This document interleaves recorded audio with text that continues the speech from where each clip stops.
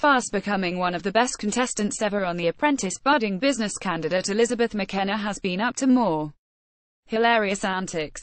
Going on a literal wild goose chase, madcap Elizabeth was spotted chasing a wild bird around the streets of Nottingham. Sharing a video on her Instagram, the flamboyant florist is seen chasing the goose out of the middle of the Trent Bridge as it held up rush hour traffic earlier this week. Life imitates art in rush hour.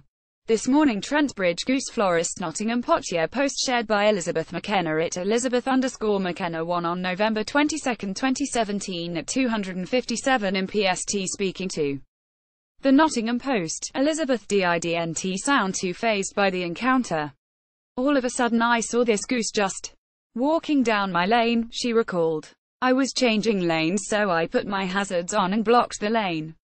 I got out and thought I need to move him." This is Elizabeth's second run-in with a feathered friend recently. The Apprentice fans will remember her disastrous car ad, complete with chickens. Dubbed the worst task ever, Week 7 saw Elizabeth and Team Graphene promote a new car while filming in a Norman village.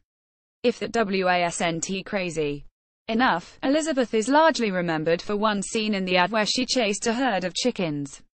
We aren't the only ones to spot the similarities between the show and her real life, and Elizabeth's Instagram post even contains the caption, "Life imitates art."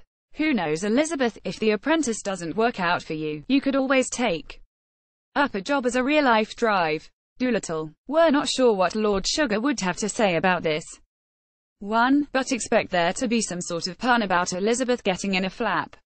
The Apprentice continues next Wednesday, November 29 on BBC One. Want up-to-the-minute entertainment news and features?